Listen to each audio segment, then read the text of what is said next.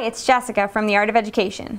Recently I was having a really good conversation with some of the art teachers in our Instructional Strategies course, and they told me that bookmaking and printmaking were two of the hardest things to fit into their art curriculum because of the time, the supplies, and the mess that it makes. So I have a project to show you today that incorporates both of those things in probably a 1 or 2 day project that you can get those in with your students, expose them to those new materials in a very non-threatening way.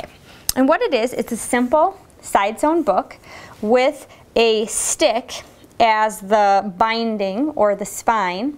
So you have a nature element there. And the book is just made by folding a paper in half, punching 2 holes, and then fashioning the rubber band through the center and around the stick. You could use a pencil or a straw, but I like the nature concept because of the next part, which is the printmaking.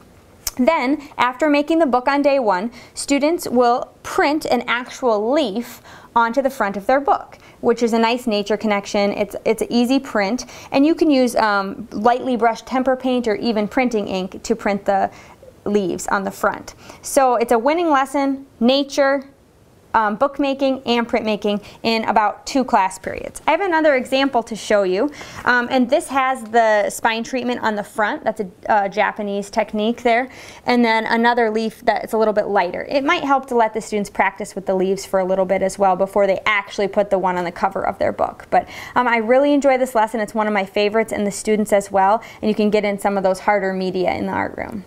So I hope you try it in your classroom, and for more great art ed tips and tricks, be sure to visit theartofed.com.